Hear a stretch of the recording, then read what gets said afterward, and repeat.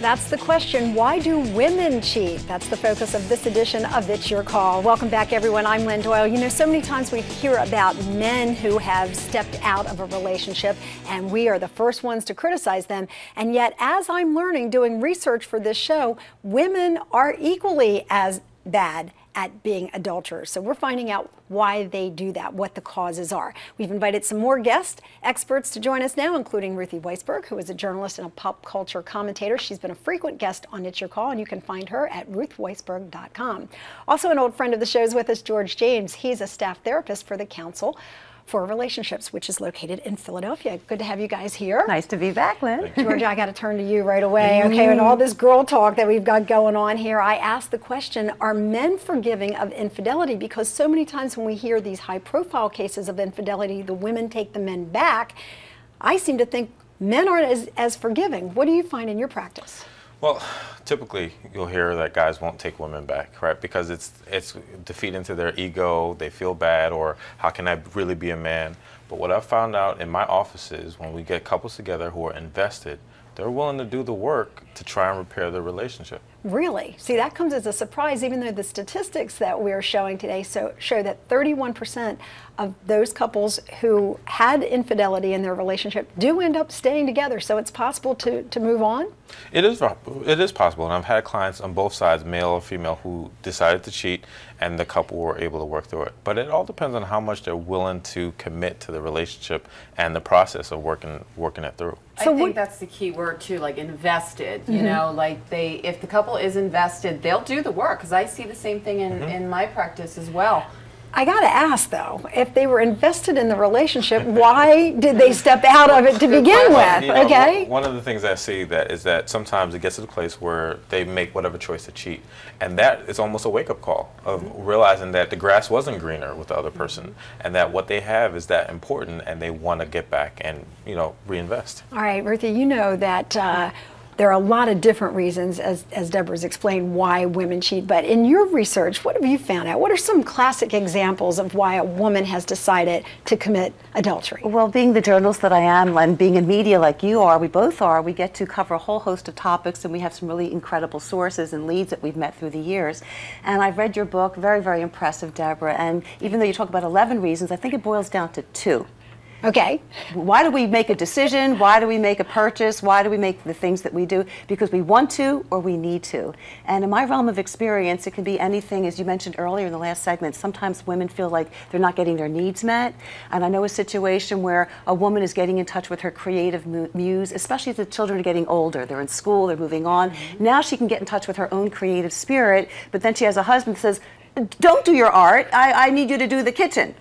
So there's that conflict there, and then maybe she'll join a group of like-minded people who share their arts, and then they're getting the feedback, the critique, the strokes, the attention. And there's someone there to whom they can relate. Tell me about what you're doing. You're wonderful. What are you working on these days? And then you go home and they're like, do the dishes. So they feel like they're getting the validation and the perks in that realm. All right. See, what I'm finding here is that we have a common theme, and it seems like when women are cheating, it's because they haven't gotten the kind of attention. You can call it needs being met or whatever, but it just seems like they need some attention. And it's the attention. Sometimes it's not even what you're going to do in the bedroom or elsewhere. It's just somebody that's paying attention to you, who's really devoted to you and is taking an active emotional investment in who you are and what you can become. And that's very, very heady and juicy, isn't it? Now, one of the things it's an aphrodisiac. Yes. One of the things I've seen also is that at one point that was okay, to go do the dishes. She was all right with that. And then there's a life change, life transition where that's not okay anymore. I'm a different person and I need new things. I'm not okay with 10% attention. I want maybe 50%. I don't think, no offense to males, but I don't think males respond very well to that. I see a lot of, sort of, gender role stuff too, and I'm sure you see that, where if the individual is in that role, the female's in that role for, the duration of their relationship, then all of a sudden kind of, wants to kind of find herself, which happens often, the male doesn't really know how to deal with that very well. and it causes problems in the relationship. Well, the see, last we have segment you different talked about- expectations, yeah, right? Because I mean, honestly, it's like women like the whole romance and the whole being wooed, where men are like, okay, let's get to it, you know. Remember that line in City Slickers with Billy Crystal? They're on the horse. He's with the late Bruno Kirby, and he says, you know, when it comes to sex, women need a reason, men need a place. I think you can distill it right down to that. Yeah.